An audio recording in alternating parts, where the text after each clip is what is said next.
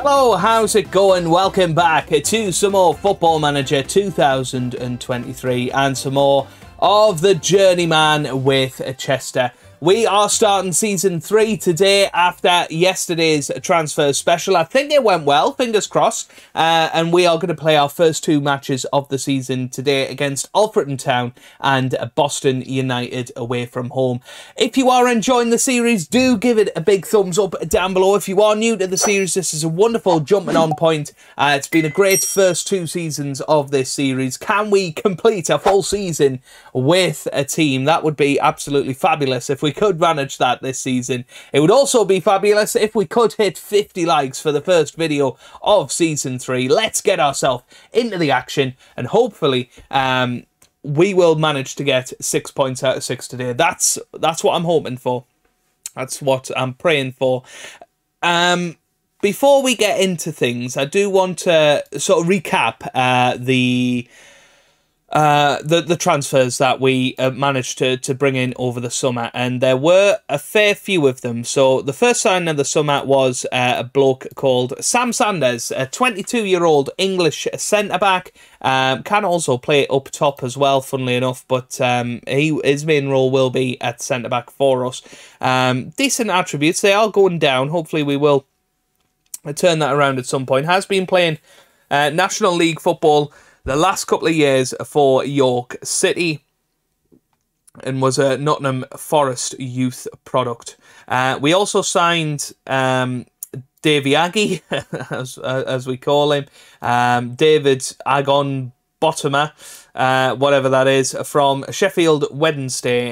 Did all right non-competitively for them last season. He is a 22-year-old English centre-half. Got decent potential, could go all the way to playing in the EFL eventually. Definitely somebody I think that will add a lot of depth to our squad. We also brought in Bobby Jones, back in on loan from Kidderminster Harrier days.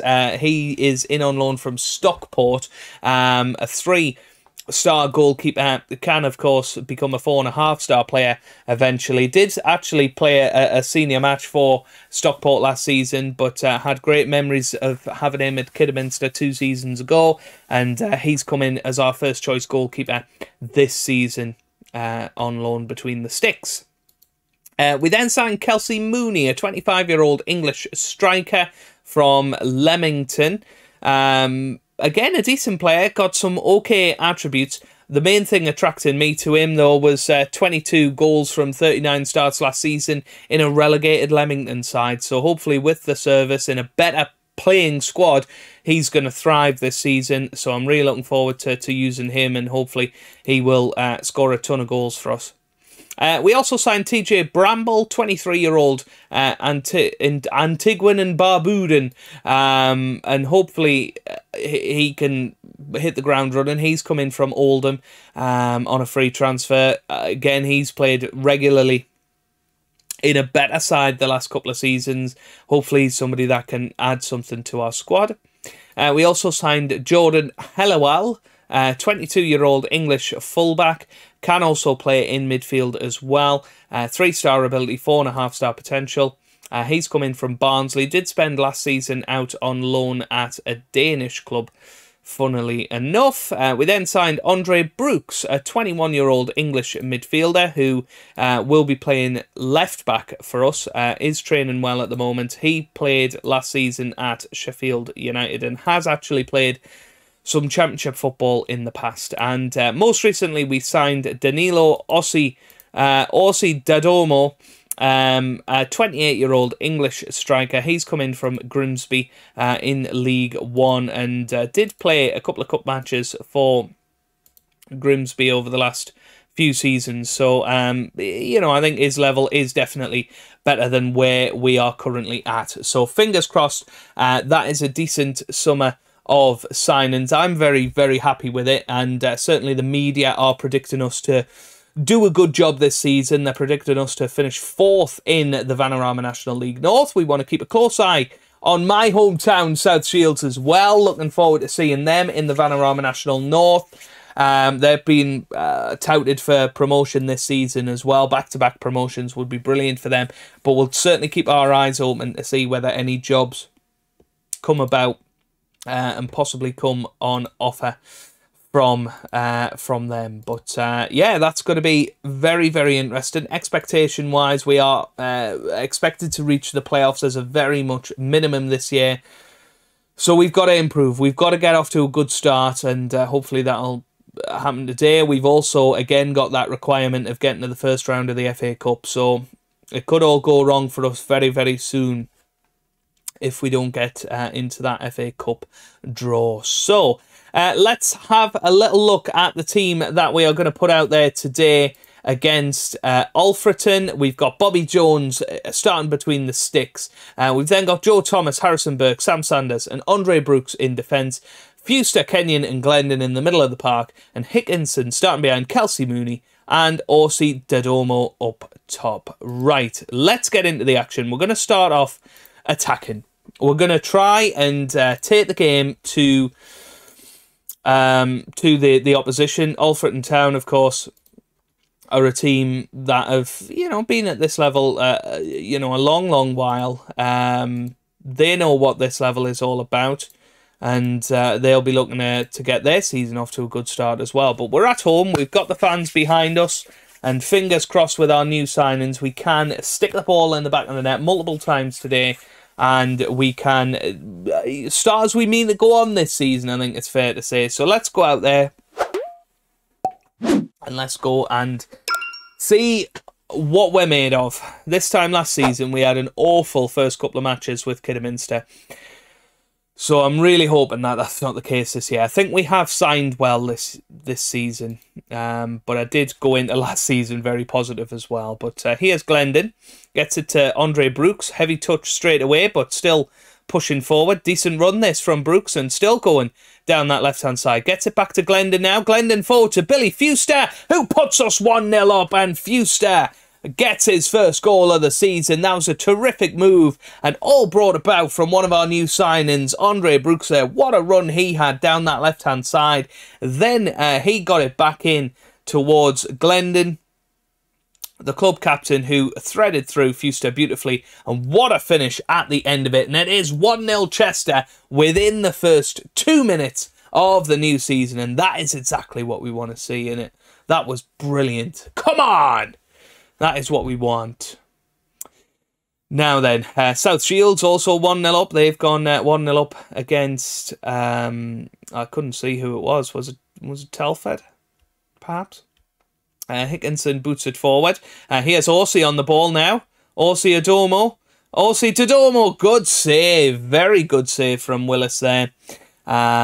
Still 1-0 to Chester though. But nice to see that we're off to a very, very passionate start here. Glendon gets it to Orsi. Orsi, that's forward to Kelsey Mooney. Oh, what are you doing, son? What are you doing? Crikey. Right, come on then. Come on then, boys. Well, it wasn't Telford Shields we're playing. Was it Nuneaton Borough, maybe? Perhaps it was. Right, coming up to half-time now. We've certainly had a good amount of the ball so far as well, which is nice to see. Playing that possession-based football again and keeping hold of it and getting the passes completed as well. Good ball over the top. Here's Orsi on the ball. That's going to be a penalty, Jeff. Brilliant. That is what we want to see. And it's Kellen Hickinson that is going to step up with the penalty, Jeff. And hopefully he is going to get his first goal of the season. He was brilliant last year. He steps up, and that is an okay penalty. Wasn't brilliant, but straight down the middle, and the keeper went the wrong way, and it is 2-0 just before half-time. And Kellen Hickinson gets off the mark, and, well, the keeper will be disappointed with that. That was a poor penalty. But we are doing brilliantly. We're going to put our hands on the hips. We're going to do the Macarena. And we're going to say, well done on control and possession so far. That is what we want to tell the boys. That's what they want to hear. We want to go out there in the second half. Let's get a third and a fourth. That's what I'm thinking. Look at all those green performances. That's what you want to see. Here's Glendon with the free kick. He whips it in towards the box. It's away by Hobson. Here's March. But a good tackle by Harrison Burke. And Burke gets it forward towards Fuster. Fuster on the ball, whips it in. Oh, well, Willis grabs it, but that should have really been 3-0 there. Or at least a shot on target. Didn't happen. Here's Brooks, gets it to Thomas now.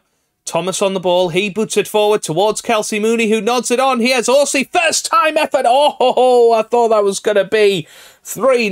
That was a lovely little move as well. And Kelsey Mooney nodding it on. This is looking good. 65 minutes gone. Let's see what we can do. Horatio is one of our youth products. I would like to bring him on. Why don't we bring him on for Alex Kenyon, and we'll move Glendon into the middle of the park as a ball winner. Yeah, that looks all right. And we're going to bring Lee Angle on as well for Kelsey Mooney. Lee Angle will hopefully continue his good form from last season. 9 goals and 18 appearances last year. Oh, fingers crossed. That's where we're going with this. Sanders is going to come off. We'll put Davy Aggie on there. And hopefully we'll manage to see this out. It's certainly looking that way. And there it is. Full time. 3 points in the bag. Nobody can take that away from us. And what a fabulous victory that is. And what a performance. You know, Alfreton did not look like a team that could compete with us there. Where did they finish last season? Oh, they got... right. So they won the league 2 years ago and were relegated last season. Very interesting. So that's an excellent result for us. Nathan Lowe and Reece Greenidge are going to come and join us on trial. Glendon's pretty good. Let's put our arm around him. I think you've got to say we played very well. How did Shields get on? They got on and won 2-0 in their match. Cracking stuff. Let's watch the goals. Former Journeyman alumni, of course. South Shields, FM19. And, well, what a start at the First Cloud Arena. Brilliant free kick. Look at the Shields fans. They are loving it. And that was a penalty, Jeff. And Whelan stepped up and got there in the end. I don't think it's Glenn Whelan, is it? Surely not. No, Corey Whelan. I thought it looked like a G for a second there. Right, positive start of the season. Let's go and back it up against Boston. Okay then, a couple of changes for this match. We've brought in Davy Aggie and TJ Bramble for the quite tired Joe Thomas and Harrison Burke. Hopefully it won't make too much difference. Other than that, we're all good there. We have made an offer to sign Nathan Lowe. Of course, we had him at Kidderminster, a former South Shields player as well, which obviously gives him great affection for me. I had a brilliant season when we were his manager a couple of years ago. I think he would add a decent amount of depth to our midfield, so I'm hoping to sign him. Reece Greenidge, not entirely sure. You know, he would come in as our sort of 5th best centre-back, really. You know, do we really need another centre-back? Would be my point. Still wanting to get this guy, DJ Campton Sturridge. Just can't quite get a deal in place for him at the moment, but we are hoping for that. You know, he is going to be good at this level if we can get him in. So fingers crossed we can sort that out in the coming days and before the next episode, which I think will be against our big rivals Kidderminster, because that's coming up in a couple of matches' time. So let's put our hands in our pockets and say I want you to pick up from where we left off last time. We're going to go to our midfielders. I have faith in you. Go out there and make a difference. So let's go and do that. Let's go and make a good match against Boston. They are playing a very defensive formation, basically 6 at the back. That is very defensive from Boston. Where are Boston? Did they win their first match?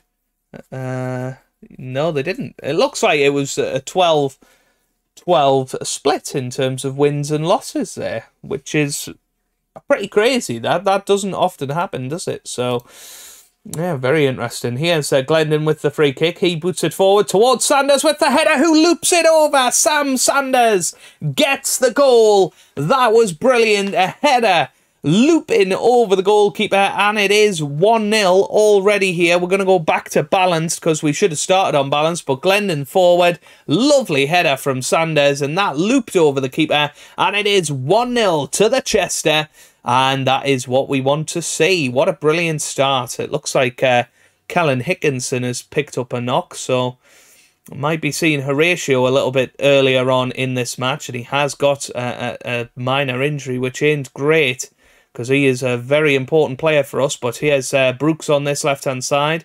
Brooks gets it to Glendon now. Glendon forward to Orsi. Can Orsi whip it into the middle? No, Orsi goes alone, and he gets the goal into the back of the net, and it's 2-0. That is what we are talking about. What a start to this match. I'm going to take Hickinson off because I'm very worried about him getting a serious injury. I tell you what, George Glendon has started this season terrifically. What a ball that was to find Orsi up top. And there you go, top of the league. That is what we're talking about. Ball into the middle. Ball into the middle again. Glendon gets it away. He has Horatio now. Horatio gets it away. He has Boniface. Gets it forward. Glendon with the header. Bramble with the header.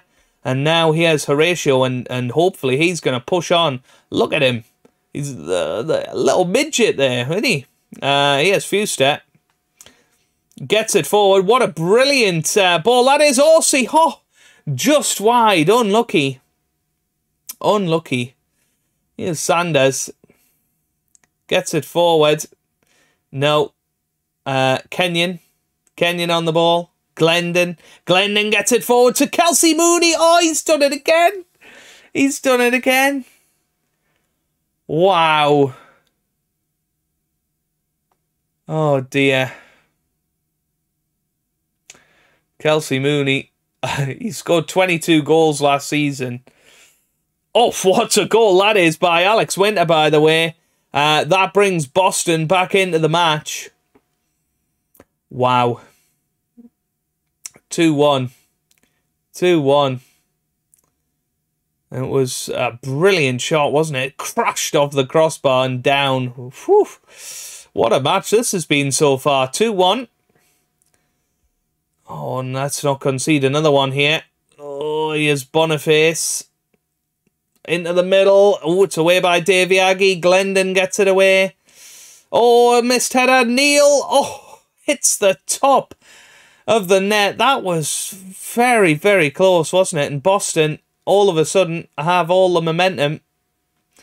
That is for sure. But we are 2-1 up at half-time, and we are controlling possession, which is what you want to see. Kelsey Mooney, not the best start to his Chester career. Absolutely skying it with his two incredible clear-cut chances. But I'm hoping that we will see better from him very, very soon. Here's Pierce. He boots it forward towards Davy Aggie. Fuster now to Bramble on the right-hand side. He's had a good game so far. Here's Fuster. Back to Davy Aggie. Davy Aggie boots it forward. Oh, Neil. That's forward towards Green. Oh, it's 2-2, and that was very poor defensive work. Ah, and Boston are back in it. Right, let's go attacking then. Let's try and take the game to them again, because we are struggling now. So Kelsey Mooney's going to come off. We're going to put Lee Angle up top.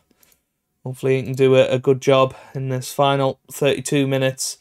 Horatio not having the best games. I want to say how tall he is. 5'3", so he is small. I don't feel so bad for what I said. Maybe shouldn't have used the word midget, but yeah, he's a very small person. It's because he's young. He's about 15 years old, I think, Horatio. Well, he's not long turned 16, so he is a very, very young player.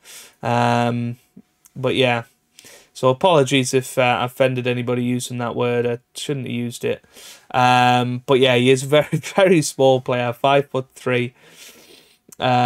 But I believe players do grow in Football Manager if they're young. So I'm interested to see how tall he does end up. That's a beautiful switch of the play. And here's Ferguson. He whips it over to Lisby. And Boston are definitely looking good. That was a poor shot, though, in the end. Not great. Now then, Sanders looking pretty tired. but is having a good game. I'm looking at potentially bringing Fuster off and put... well, I don't want to put Harrison Burke there.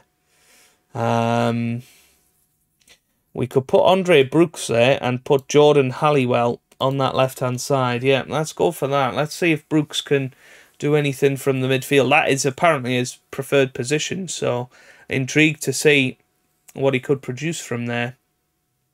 Be lovely if we could go and grab a winner in this match and get 6 out of 6 here. Don't want to lose, obviously.